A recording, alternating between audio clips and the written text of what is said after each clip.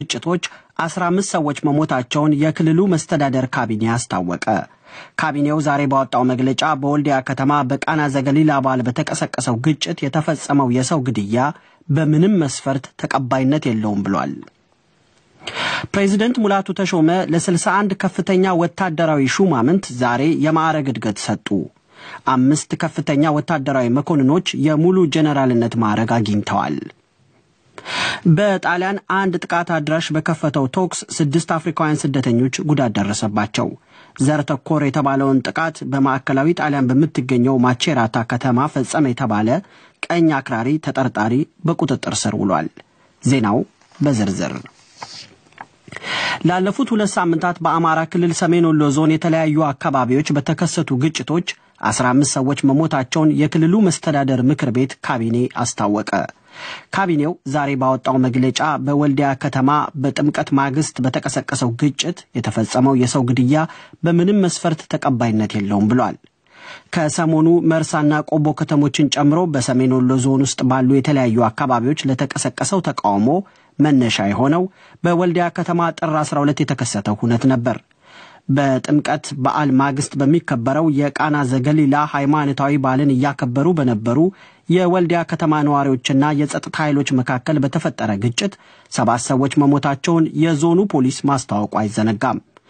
የክልሉ ካቢኔ በዛሬው መግለጫው ምንም እንኳን አንዳንድ ቡድኖች የሃይማኖቱ ሥርዓት በማይፈቅደው መልኩ ተንኳሽ ተግባራት መፈጸማቸው ስህተት መሆኑን ብናምንም መነሻው ምንም ይሁን ምን የተፈጸመው የሰው ግድያም ሆነ በዚህ ስነ ስርዓት ላይ የተደረገ ተኩስ በምንም መስፈርት ተቀባይነት የለውም ሲል የወልዲያውን ድርጊት ታውግዟል። ካቢኔው ሃይማኖታዊ ስነ ስርዓት በሚካሄድበትና ክብረ በዓል በሚከበርበት ወቅትና ቦታ ጸጥታ ያደፈረሱም ይሁን በስነ ስርዓቱ ታዳሚዎች ላይ ጥይት የተኮሱ ሰው የገደሉ ልዩ ጉዳት ያደረሱ አካላት ጉዳዩ በዝርዝር ተጣርቶ በሕግ ተጠያቂ እንዲሆኑ ይደረጋል ሲል በመግለጫው አትቷል። መግለጫው በወልዲያ ብቻ ሳይሆን በሌሎች ቦታዎችም የሰው ሕይወት ያጠፉ አካል ያጎደሉ ሀብትና ንብረት ያወደሙ ማናቸውንም ወገኖች በክልሉ በተወከሉ ሙያተኞችና በአመራሮች ደረጃ ያጣራ ሕጋዊ እርምጃ እንደሚወስድ አትቷል። የአማራ ክልል ካቢኔ በዛሬው መግለጫው በሰሞኑ ግጭቶች ስለሞቱ ሰዎች ብዛት ቢጠቅስም ስለቆሰሉ ሰዎች ያለው ነገር የለም። መግለጫው ከሟቾቹ ውስጥ 2 የጸጥታ ኃይል አባላት እንደሆኑ ግን ግልጽ አድርጓል።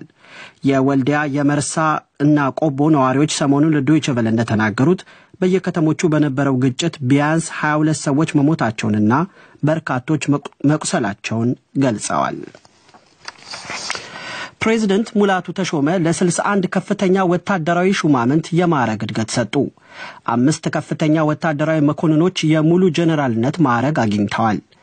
የሙሉ ጀነራልነት ማዕረግ ከተሰጣቸው ውስጥ የኢፌድሪ የመከላከያ የትምህርትና ስልጠና መምሪያ ኃላፊ ሌተናንት ጀነራል ሰዓረ መኮንን ይገኙበታል። ሌተናንት ጀነራል አብርሃም ወልደማርያም፣ ሌተናንት ጀነራል አደም መሐመድ እና ሌተናንት ጀነራል ብርሃኑ ጁላም ሙሉ የጀነራልነት ማዕረግ ካገኙት ውስጥ እንደተካተቱ ለመንግስት ቅርብ ያለው ፋና ሬዲዮ ዘግቧል። 3 ሜጀር ጀነራሎች ወደ ሌተናንት ጀነራልነትም ተሸጋግረዋል። 16 ብርጋዴር ጀነራሎች ወደ ሜጀር ጀነራልነት ያደጉ ሲሆን 40 ኮሎኔሎች ደግሞ የብርጋዴር ጀነራልነት ተሾመዋል።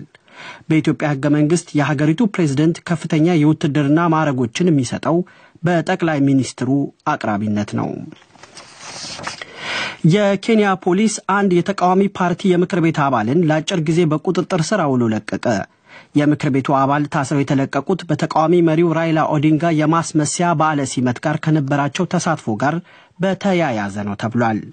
ጆርጅ አላዳዋ የተባሉትና በኦዲንጋ የሚመራው ብሔራዊ የተቃውሞ ንቅናቄ አባል በቤታቸው እንዳሉ ለሰዓታት በቁጥጥር ስር ውለው እንደተጠየቁ የሀገሪቱ ፖሊስ አረጋግጧል።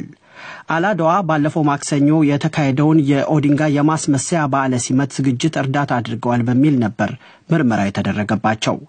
የምክር ቤት አባሉ ከባለ ሲመቱ ጋር በተያያዘ ባለፉት 4 ቀናት በቁጥጥር ስር የዋሉ 3ኛ ሰው ናቸው። እንደ ፖሊስ ገለጻ የምክር ቤት አባሉ የኦዲንጋ ምክትል ሆነው በምርጫ በተወዳደሩት ካሎንዞ ሙሳዮካ ቤት ባለፈው ረቡዕ ከነበረ ቶክስ ጋር በተያያዘም ጥያቄ ቀርቦላቸዋል። የፖሊስ ቃል አቀባይ ቻርልስ ኦዊኖ ለፈረንሳይ ዜና አገልግሎት እንደተናገሩት አላዳዋ በካሎንዞ ቤት በሆነው ነገር ምርመራ ተደርጎባቸዋል። በናይሮቢ ለነበረው ግርግር ወጣቶችን በማደራጀታቸውም ተጠይቀዋል ብለዋል። የኬንያ መንግስት የተቃዋሚ መሪው የማስመሰያ ባለ ሲመት እንዳይደረግ በተደጋጋሚ ቢያስጠነቅቅም በ10 ሺዎች የሚቆጠሩ የኦዲንጋ ደጋፊዎች በተገኙበት ሁነቱ ተካሂዷል። የሀገሪቱ መንግስት ባለ ሲመቱን በቀጥታ ለማስተላለፍ እየተዘጋጁ የነበሩ 3 የቴሌቪዥን ጣቢያዎች ስርጭትን ማቋረጡም አሁንም እያነጋገረ ይገኛል። ይህ ዶይቼ ቬለ ነው። ግብጽ በሚቀጥለው ወር በሀገሪቱ የሚካሄደውን ፕሬዝዳንታዊ ምርጫ ሊያውኩ ነበሩ ያለቻቸውን 6 የሙስሊም ወንድማማቾች አባላት አሰረች። 6ቱ ተጠርጣሪዎች በቁጥጥር ስር የዋሉት የሀገሪቱ ፖሊስ ባደረጋቸው 2 ድንገተኛ ወረራዎች እንደሆነ የግብጽ የአገር ውስጥ ጉዳይ ሚኒስቴር አስታውቋል።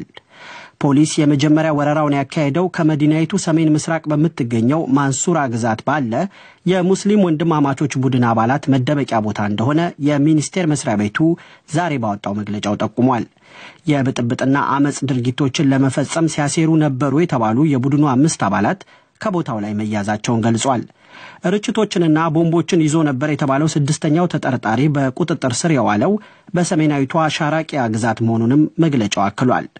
ግብጽ የሙስሊም ወንድማማቾችን ወክለው የሀገሪቱ ፕሬዝዳንት የሆኑትን መሐመድ ሞርሲ ከስልጣናቸው ከተወገዱበት ከጎርጎሮሳዊ 2013 ዓ.ም አንስቶ ቡድኑን የሽብር ድርጅት ስትል ሰይመዋለች።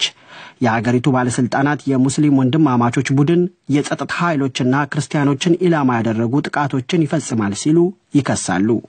ቡድኑ እነዚህን ወንጀላዎች ሲያስተባብል ቆይቷል።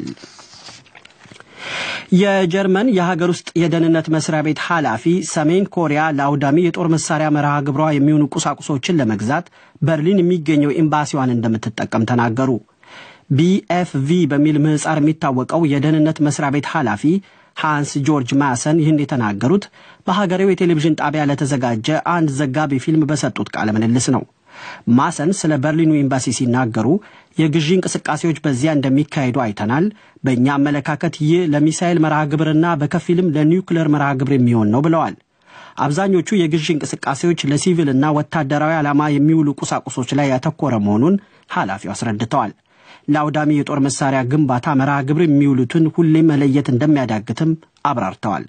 እነርሱን ካገኘን እንከለከላቸዋለን ሲሉም ተናግረዋል። ሰሜን ኮሪያ በኒውክሌርና ተወንጫፊ ሚሳኤል ሙከራዎቿ ምክንያት በተባበሩት መንግስታት ድርጅት ማዕቀብ እንደተጣለባት ይታወሳል።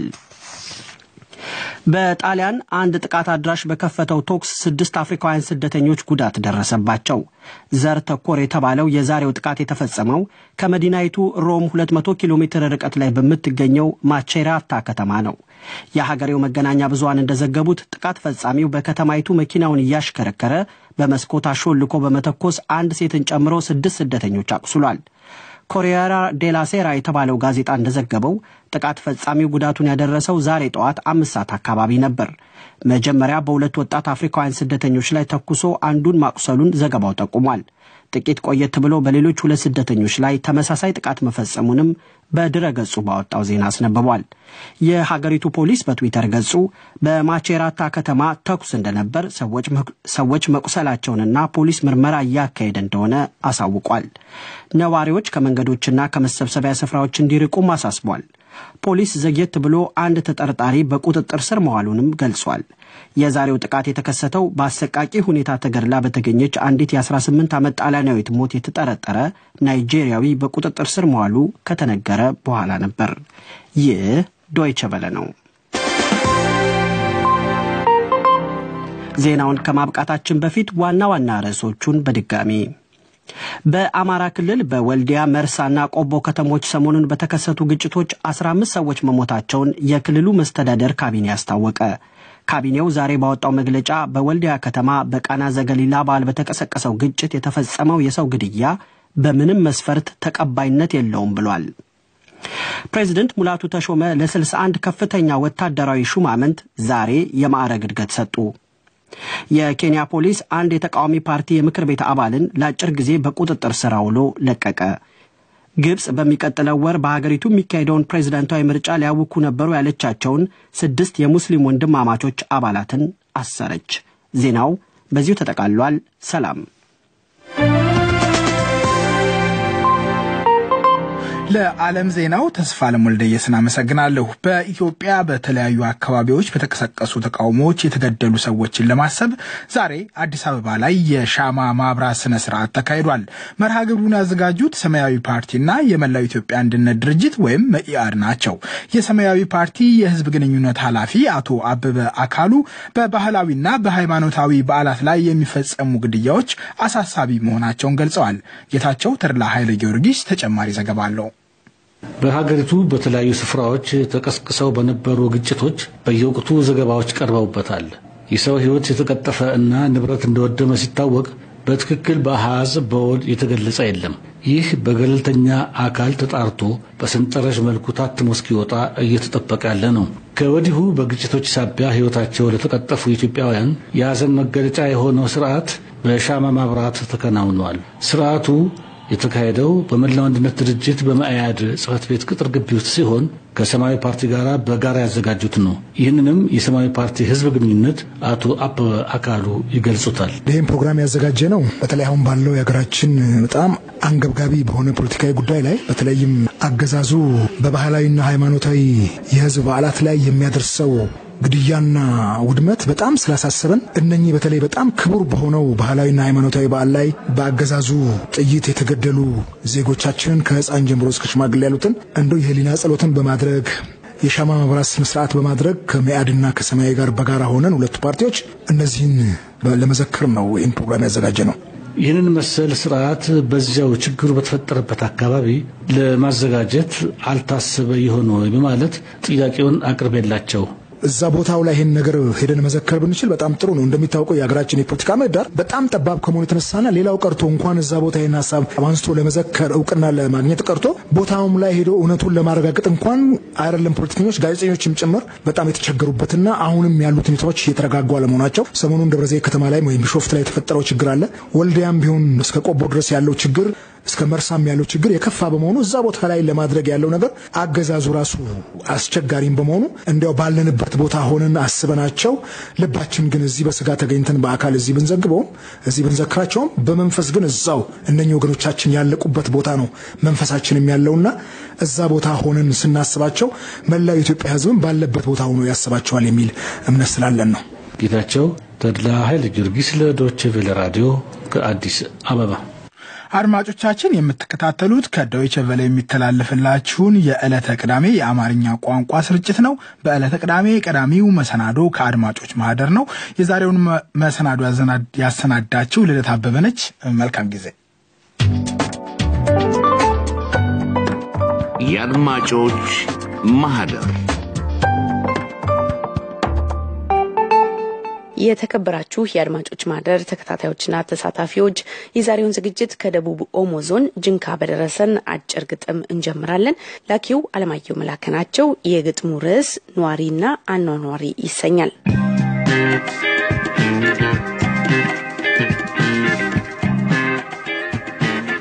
ለማኗኗር እንጂ አይደለም ፈርቼ ያልፍልኛል ብዬ አይደለም ጓጉቼ መስሏችሁ እንዳይሆን ለሞት የምፈራ መግደል ቢያቀተኝም ለራሴ አራራ መቼም ኑሮ ካሉት በረዶ ቢሞላ ፍሪጅም ይሞቃል አለች ኮካኮላ ብዬ እንጂ ነገሩን ሁሉን አቻችዬ ለፈጠረኝ አምላክ ትቼዋለሁ ላንድዬ የገዛ ንብረቱን የሰራውን ገላ ሲፈልግ ያንክተው ያርግፈው እንደሾላ ልኑርበት እኔ እስከዛው ድረስ ስልጣኑ የነሱ ነው መገንባት ማፍረስ ይላል ከደቡብ ኦሞ ዞን ጅንካ ጤና ዳም ሰፈር የጻፉልን የአለማየሁ መላከ ግጥም። እናመሰግናለን። በተሳትፎ ይቀጥሉ።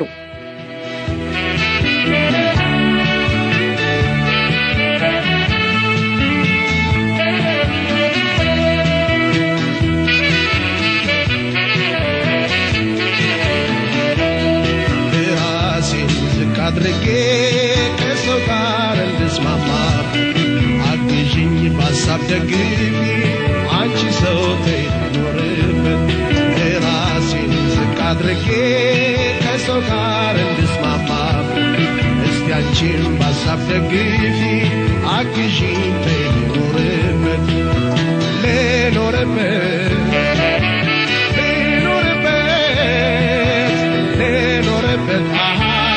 እስቲ ልቅረብበት እጅኝ ልረፍበት ልኖርበት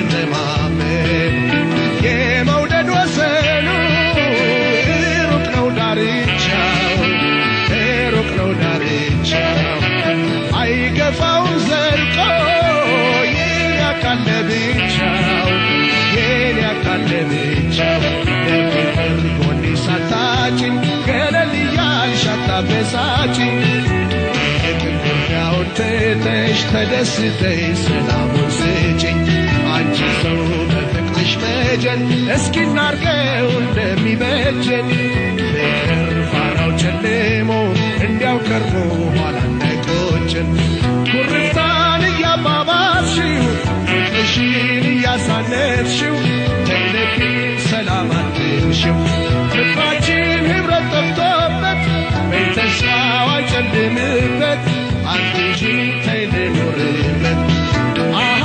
ተይልኖርበት እባክሽ ተይልኖርበት አሃ ተይልኖርበት አሃ ተይልኖርበት የሐረሩ የዝግጅታችን ተከታታይና ተሳታፊ መቶ አለቃው ቤታሪኩ ደግሞ በአጣብቂኝ ውስጥ ያለች ሀገር ኢትዮጵያ በሚል ርዕስ ከላኩልን ደብዳቤ የተወሰነውን ቀንጭበን እናሰማችሁ። በመገናኛ ብዙሃን የሚተላለፉት መልእክቶች አፍራሽና ልዩነትን የሚያጎሉ ናቸው። ልዩነት የማታ ማታ የሚያመጣው አደጋ የመሬት መንቀጥቀጥ ከሚያደርሰው አደጋ የላቀ ነው። አሁን በሀገራችን የሚታየው የጎሳ ግጭት መቋጫ ሊደረግለት ይገባል። ይህን የጎሳ ግጭት የሚያናፍሱና የሚያቀጣጥሉ ወደ ህሊናቸው ተመልሰው እንደ ሰው ሊያስቡ ይገባል። ሀገርን በማፍረስና በመበታተን የሚገኝ ድክመት እንጂ ጥንካሬ ሊኖር አይችልም። ከተዳከመን ለጥቃት እንጋለጣለን፣ ከበረታን ደግሞ ኃያል እንሆናለን። አንድ ሆነን ከፋፋዮችና መሰሪዎችን ከመሐከላችን መንጥረን በማውጣት የተከበረች ኢትዮጵያን እንገንባ ይላሉ መቶ አለቃ ውቤ ታሪኩ።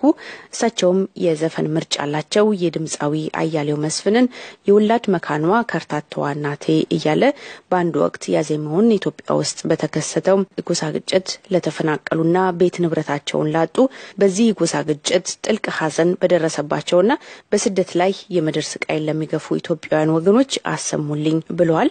የሐረሩ ተሳታፊያችን መቶ አለቃው ቤታሪኩ የጠየቁንን ሙዚቃ ከድምጽ ማህደራችን አላገኘነውም። በዛ ምትክ ግን የጠየቁንን የድምጻዊ አያሌው መስፍን ለኔ አንቺ ብቻ ነሽ የሚለው ሙዚቃ መርጠንልዎታል። ሙዚቃው ከጥቂት ደቂቃዎች በኋላ ይከተላል።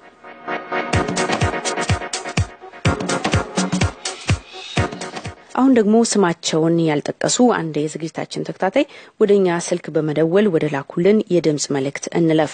የግጭት መነሻ መንስኤዎች ምንና ምንድን ናቸው ማለት አለብን። እርስ በርስ ያለ መስማማት፣ እርስ በርስ ያለ መከባበር ወይም ያለ መደማመጥ፣ አራተኛ እርስ በርስ ለዘር ቋንቋው በማድራት መቧደን፣ አምስተኛ እርስ በርስ በመበቃቀል ንብረትን ማውደም፣ ስድስተኛ እርስ በርስ የራስን ክልል እንደ ራስ ክልል አድርጎ በማየት የሌላውን ቋንቋ ተናጋሪ ህዝብ ማግለል፣ ሰባተኛ ለወጡት ህግና ህገ መንግስት ተገዥ ታዛዥና አክባሪ ስለሆነ ታራቂውና አስታራቂው ማን ይሆናል ነው። አመሰግናለሁ። ደችቤሎች አሳቤን ለዚህ ጨርሻለሁ። አድማጮች ወደኛ ስልክ በመደወል መልእክት ልትልኩልን ከፈለጋችሁ ስልኩ ቁጥራችን 0049 22 84 29 16 49 95 ነው።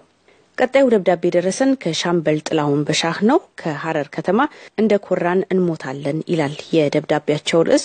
እሳቸውም የላኩልን ደብዳቤ የአንድ ድኩላና የፍየሎችን ታሪክ የሚመለከት ነው። እሳቸውም በመጨረሻ የደብዳቤው ቁም ነገር ብለው ወደ አስቀመጧቸው ነጥቦች እንለፍ። አንደኛ የባዕድ ጥገኛ መሆን የመጨረሻው ትርፍ እየተጠበሱ መኖር ነው የሚል ነው። ሁለተኛ ሽምግልናና ቁም ነገር በመስራት እንጂ ሽምግልና በዚህ ማማር ብቻ ሊሆን አይችልም ይላሉ። ሶስተኛ ባዕድ ሽማግሌ ምክሩ ለወገኑ ብቻ ስለሆነ ተስፋ ሊጣልበት አይገባም ይላሉ። አራተኛው ነጥብ ደግሞ ሽማግሌ ከሀገር አይጥፋ ይላሉ። ሻምበል ጥላሁን በሻህ ከሐረር ከተማ።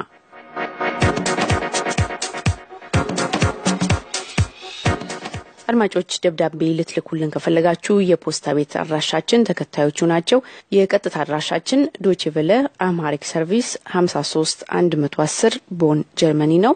ወይም ደግሞ ዶቼ ቬለ የአማርኛ ቋንቋ ክፍል የመልእክት ሳጥን ቁጥር 5676 አዲስ አበባ ኢትዮጵያ፣ አሊያም ዶቼ ቬለ የመልእክት ሳጥን ቁጥር 6586 አስመራ ኤርትራ ብላችሁ ጻፉልን።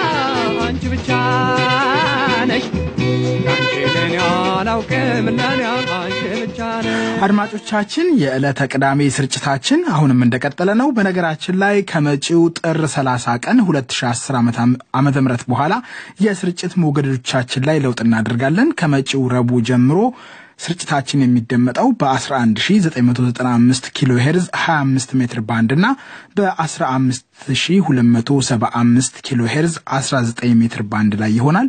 በሳተላይት በበድር 4 በ11996 ሜጋ ሄርዝ DWA2 26 ዲግሪ ኢስት ላይ ታገኙናላችሁ። ይሄ የሚሆነው ከመጪው ጥር 30 ከረቡዕ ጀምሮ ይሆናል። የአድማጮች ማህደር ክፍል 2 ይቀጥላል። ያዘጋጀችው ልደት አበበ ነች። መልካም ጊዜ። በዋትስአፕ መረጃ እንዲደርሳችሁ ለምትፈልጉ ወይም ከዚህ በፊት የሚደርሳችሁ መረጃ ለተቋረጠባችሁ እንዲሁም አስተያየት ልትልኩልን ለምትፈልጉ ወቅታዊው የዋትስአፕ ቁጥራችን 00491579361605 ነው። ደግሞ አለው 00491579361605 ነው። ከዛም ዋትስአፕ ላይ በዚሁ ቁጥር ስታርት የሚል መልእክት ላኩልን። እስከዛው ሌሎች የዝግጅታችን ተከታታዮች ሰሞኑን በዋትስአፕ የላኩልንን መልእክቶች እናሰማችሁ። ጤና ይስጥልኝ ዶች ቨሌዎች፣ ደህና ናችሁ? እንዴት ምናችሁ? የሀገራችን ጉዳይ በጣም አሳሳቢ ደረጃ ላይ ነው ያለው። በዳር ድንበር በዛም በዚህም ተቃውሞ በጣም ብሶብናል። አዲስ አበባም ራሱ ፈርተን ያለኑ ሁኔታው በጣም ያስፈራል። ስለ ኢህአዴግ ጉዳይ በጣም ከባድ ነው። የሆነ ነገር በሉን በእናታችሁ፣ እናንተ እንጂ ማን አለን? በጣም ከብዶናል በእናታችሁ። ዶች ቨሌዎች እንደምናችሁ? ሰላም ናችሁ? ደህና ናችሁ ወይ? ከሰላምታዬ በመቀጠል በሰሞኑ በኢትዮጵያ ላይ የሚደርሰው ግፍ በጣም አሳዛኝና አሰቃቂ ሁኔታ ነው። ለምሳሌ ወልዲያ ላይ በተፈጸመው አስቃቂ ሁኔታ የቆቦ ህዝብ ሲወጣ ተገደለ እንደገና ከቆቦ ደግሞ ቀጥሎ መርሳ ላይ እንዴ እያለ ነው እንዴ ኢትዮጵያን ራሳቸው ስተተኞች ነን መንግስትኛ ራሳችን ተሳስተናል ስተታችንን እናርማለን እያሉ እንደገና መልሰው ሌላ ስተት እኮ እየሰሩ ናቸው ይሄ ምን ማለት ነው ተረተረት እየተጫወቱ ነው በህዝቡ ላይ እየቀለዱ ነው በኢትዮጵያ ህዝብ ላይ ወይስ ምንድነው ለፍርድ ይቀርባሉ ይባላሉ ጥፋቱን ያጠፉት ማናቸውም ለፍርድ ሲቀርቡ አላየንም አልሰማንም በዛ ላይ ደግሞ ራሱ ሰራዊቱ ከመንግስት ከባለስልጣን ትዕዛዝ ሳይሰጣው ዝም ብሎ ሰውን ተከሶ አይገለም እኛ በመናውቀው የሀገሩን ህዝብ ሳይሆን ለመጨፍጨፍ አንድ ወታደር የሚሰለጥነው ውጭ ጠላትን ለማባረር ነው እኛው የምናውቀው ወታደር ጠረፍ ሆነ ነው ወታደር የሀገርን ዳር ድንበር የሚጠብቅ እንጂ ወታደር ሲባል መሃል ከተማ ገብቶ የራሱን ዜጋ የራሱን እህትና ወንድም እናትና አባቱን እየገደለ የሚኖር ወታደርኛ ቤትም ዓለም ሰምተን አናውቅም ሰላማዊ ሰልፍ ደግሞ የሚወጣው ኢትዮጵያ ላይ ብቻ አይደለም ማንኛውም ዓለም ላይ ህዝብ ከተቃወመ መንግስትን ሰላማዊ ሰልፍ ይወጣል በስነ ስርዓቱ ሰላማዊ ሰልፉን ጨርሶ ይገባል አፍሪካ ላይ ግን ሁሉ ጊዜ ሰው ተገድሎ ሰው ተጎርቶ አከላተ ጎደሎ ሆኖ የሚመለሰው እንደ እኛኮ በአሜሪካንም የሚሄደውን ሰላማዊ ሰልፍ እንሰማለን በግልጽ መንግስታቸውን እየሰደቡ እየተቹ ሰላማዊ ሰልፍ ወጥቶ በሰላማዊ መንገድ ወደ የቤታቸው ይመለሳሉ ማንንም ወታደር ጥይት ተኩሶ ህዝቡን ሲገል ሰምተናናውቅ ይሄ ወዴት ያስከደ እንደሆነ እንግዲህ ኢትዮጵያ መንግስት ጠይቆልን መሰገናለው ከሳውዲ አረቢያ ነው ቻው ያለው ነባራዊ ሁኔታ ሲታይ በጣም አስቸጋሪ ነው የሚሆነው ምናልባት የሚቀሰቀስበት ምክንያት መንግስት ካላጼ ነው ሀገራችን ወደ ባሰ በጥበት ገብታ በሌሎች ዓለም የምናየውን ክስተት እንዳናይ ብቻ ፈጣሪን መለመን ነው በጣም አስቸጋሪ እየሆነ ነው ያለው እዚህ በእናንተ ጣቢያ ሰምተን ነው እንጂ ሁሉ ነገር የምናውቀው አንደኛ ደግሞ ወደ አማራ ክልል ያው ኮኔክሽን ሞባይል ዳታ ኢንተርኔት ተዘግቷል ያ ሊሆንበት ይችላልበት ምክንያት አይታወቅም አዲስ አበባ ላይ እየሰራ እንደሆነ የምናውቀው እና እነዛን ክስተቶች በጣም ለሀገራችን አንዱን የሆነ ነገር እየነፈጉ አንዱን ደግሞ እንደዚህ የመጸወቱ ያለበት ሁኔታ ነው ያለው እንዴት እንደሆነ አይታወቅም እንግዲህ ሚዲያ የተለያዩ ገጾች እንኳን እንዳንጎበኝ የሆነ እነዚህ እየተነፈግን ያለ ነው እና ይሄን ነገር እንዴት ማየት እንዳለብን ብቻ ግራ ያጋባ ነው ያለው ሁሉም ማህበረሰብ ያው ቅሬታውን ዝም ብሎ ለራሱ ላይ ነው እየነገረን ያለው አመሰግናለሁ እንደምን ዋላችሁ ለተበሌዎች እስከዛሬ ድረስ አድማጭ እንጂ ተሳታፊ አልነበርኩም እና አንድ አስተያየት አለኝ በኢትዮጵያ ባለው